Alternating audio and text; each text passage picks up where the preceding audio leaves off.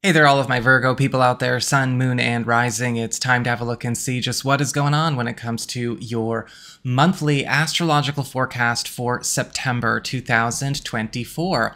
And just a quick reminder for everybody out there, if you ever want to get a personal reading with me, you just need to go on ahead to my website, integrativemysticism.com, or follow the links in the down bar below. And don't forget to also like, share, and subscribe, especially if you want to be aware of when weekly astrological and tarot updates come out as well. And so what is going on when it comes to your week? I'm too used to saying week for weeklies. What's going on with your month of September? Well, we start off with a bit of a twist with Pluto retrograde re-entering Capricorn for a short while, but it will be there all month long. And this is your fifth house of love, romance, creative enterprises, parenthood, and your relationships with your kids. And with Pluto retrograde in the fifth house, this is a time where a lot of revisits, a lot of time warps, and opportunities to both close up and, seal away old stories, but also retrieve things from the past will be a big theme of your month. Now, for a lot of you, this is going to be kind of a little bit of column A and a little bit of column B. Because with Pluto retrograde, this is likely going to be a time where your personal life, both your romantic life and your life as a parent, if you're a parent, are going to be going through some big shifts where a lot of old stories or old attachments that have maybe been exerting an influence over your love life are coming up to be cleared and coming up to be replaced, removed, and transformed. However, this is also a time where, like I said, some retrievals and revisits could be coming in from the past that you might be able to reintegrate into your present. Now, maybe these are things that once brought a lot of pleasure into your love life, or things that maybe were really strong bonding agents in a relationship with a child. This Pluto retrograde is going to give you a chance to retrieve the good while also eliminating the old that probably shouldn't have stuck around for as long as it did. We've got Jupiter in Gemini all month long. This is your 10th house of career, upward mobility, status, station, promotions, and raises. And with Jupiter in the 10th house of career, this is a time where a lot of you Virgo people are getting the rising star treatment as it relates to your work and your vocation. Now, a lot of you are going to find that this is also going to be putting a lot of pressure on you to become more active and visible and allow yourself to be lifted out of maybe comfortable spaces that are not serving the work that you do, or maybe where you're just not doing as much as you could, earning as much as you could, working as much as you could, or even taking on the status or the station that is a bit more appropriate for you. Jupiter in the 10th house, is also a beautiful time where, for a lot of you to get a chance to maybe step into the limelight as far as maybe a change or a shift that's going on in your vocation or your career that is allowing you to not only, again, get that rising star treatment, but also to be ahead of some kind of new curve or new era that is beginning that is going to also keep this good luck flowing financially and professionally. We've got Mars in Cancer all month long, your 11th house of friendships and your support system and community. And with Mars in the 11th house, it's a beautiful time for us to start getting a chance to really amass the dream team, the crew, the best friendships, the core circle around ourselves, whether it's new people or known people. When Mars is in the 11th house, we've got to remember Mars is going to be really focusing on the the brothers in arms, the sisters in arms, the really tight circles, and working on making them all the better. This is a beautiful period for anyone who's been looking to actually delve into bringing in closer, more involved friendships, people that feel a lot more like family, but also Mars in the 11th house, it has a lot of your social connections, opening doors and taking down a lot of blocks and walls in your life with and for you.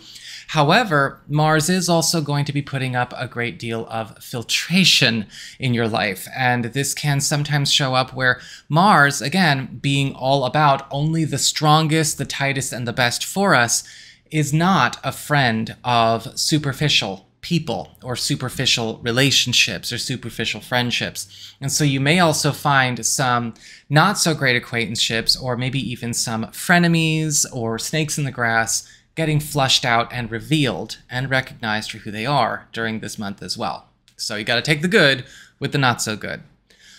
We have Mercury in Leo for the first half of the month. This is your 12th house of the past, private matters, hidden opportunities, secrets, and shortcuts. And with Mercury here, the first half of the month is all about catching something up that has fallen way behind in your life. Something that is a priority, something that is a deep goal or dream or aspiration, and finally bring it up into the present, into 2024. I don't care what year it was stuck in the past, get the hell over it.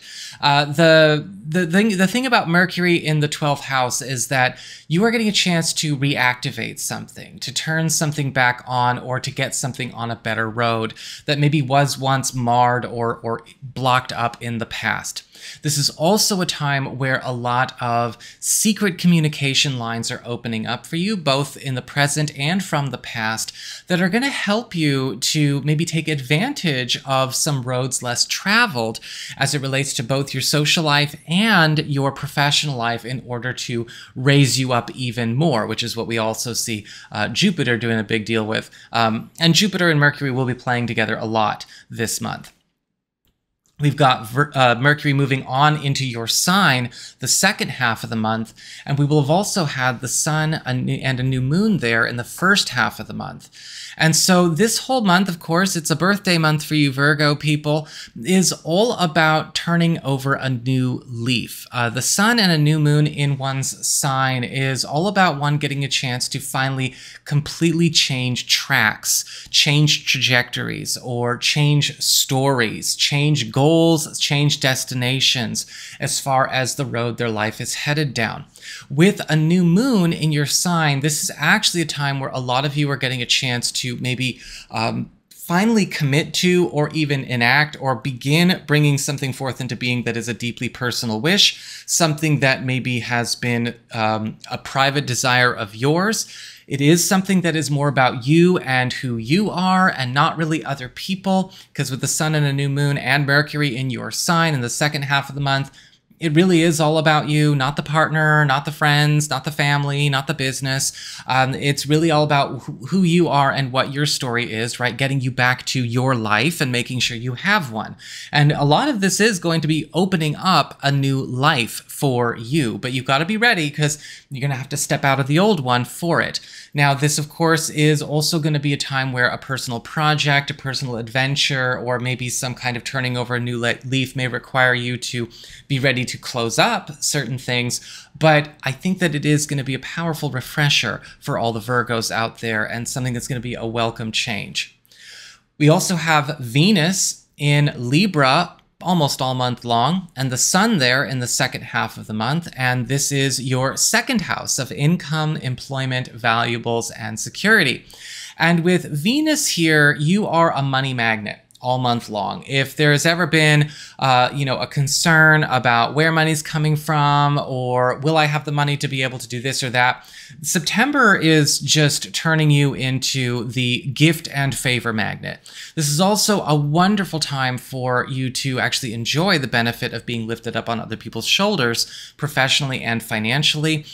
With Venus, we tend to see a lot of really helpful people come our way, important opportunities that maybe could getting handed off to us, or with the Sun, also some kind of new value or recognition where we were not getting it before, either in a material or a professional sense.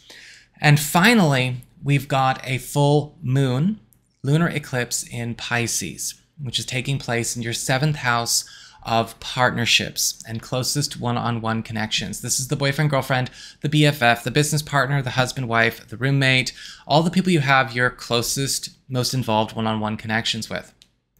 And a full moon lunar eclipse is a full moon that is exponentially amplified. So it's setting up a much longer window period, going all the way up through December, where this whole area of your life is going to be going through a massive transformation. Now, with the full moon lunar eclipse kicking itself off on the 17th, and again for the next 3 months, a lot of you are going to notice some important status changes going on in all of these relationships. Now, for a lot of you, these status changes could be very welcome graduations, because a full moon lunar eclipse is all about closing up a stage, closing up a phase, and moving on to something new. So this could be relationship evolutions, relationship status changes in that respect, making business partnerships official, maybe even stepping into spaces where we're talking about things like getting engaged, moving in, getting married. But this is also going to be a time for a lot of closures, and you may also find that certain one-on-one connections may be coming up to be shut down while others are getting lifted up. So there could also be some situations where things that could already be hanging by a thread, or things that are already on their way out or are already on thin ice, do fall through. So again, you're going to have to deal with a bit of a mix, but this full moon lunar eclipse is about very good, important evolutions in the relationships that matter.